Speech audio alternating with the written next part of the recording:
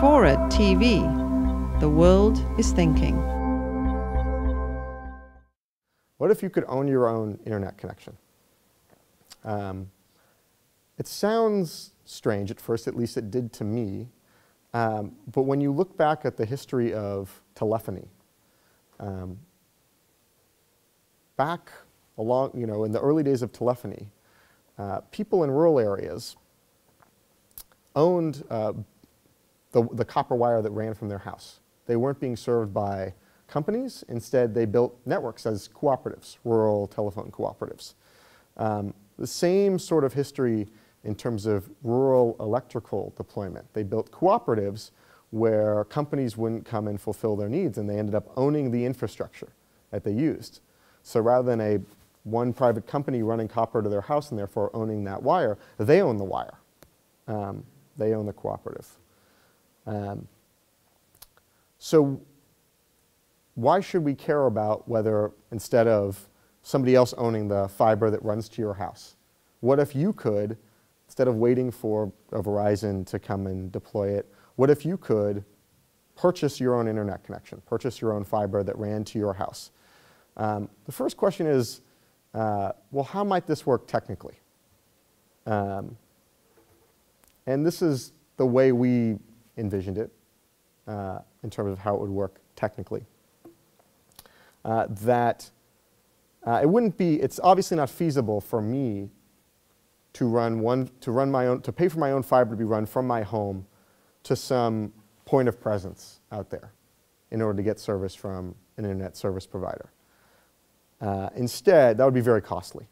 Instead, it would make more sense for a neighborhood or a city to all have fiber run to it at once, and have a trunk that runs through the city streets with individual fibers split out to serve individual homes.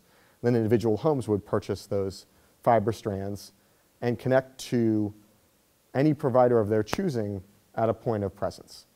Again, that might sound strange because today the wire that runs from your home goes to Comcast or goes to AT&T, and it terminates at their central office or other facilities.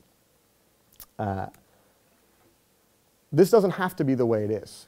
You can imagine an interconnection point where anyone who wanted to provide people with internet access or other services could install equipment and offer it. They wouldn't have to go through the expense of running fiber because the user would already have purchased it from another provider.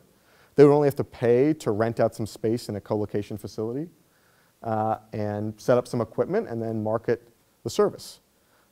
This is essentially, these sorts of facilities already exist in Europe where people are, again, where there's this open access regime where third parties get to use the infrastructure of the network operators, as we were discussing earlier.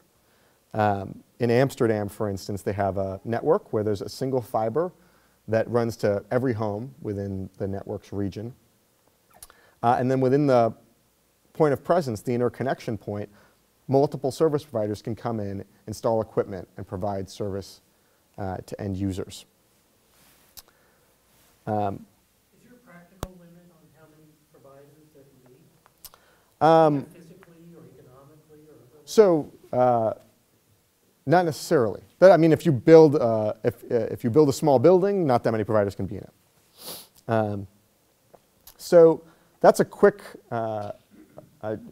Running a little short on time, and that's a quick overview of the technical points. The one overriding point is there's no reason technically why we think this system couldn't work. The bigger question is why would anybody want to do it? The way we looked at it, there are a couple reasons. One is that early adopters, right? The people who buy the HDTVs before everybody had HDTVs, the people who buy the faster computers or always want the newest gadget, these are the sorts of people who would pay an arm and a leg, or at least an arm, to get a fast connection now, sooner. And you can imagine people sort of, the way they formed computer clubs not that long ago, forming, the 10 gigabit club or the 1 gigabit club, where they would be the ones who are the early adopters and buy their own connections and then find out how to do cool things with them. In terms of average consumers, the main advantage would be that if you own your own connection, you could dictate who you would connect it to. As long as there were different service providers, you would get to choose rather than being locked into the one company that owns the wire that runs to your home.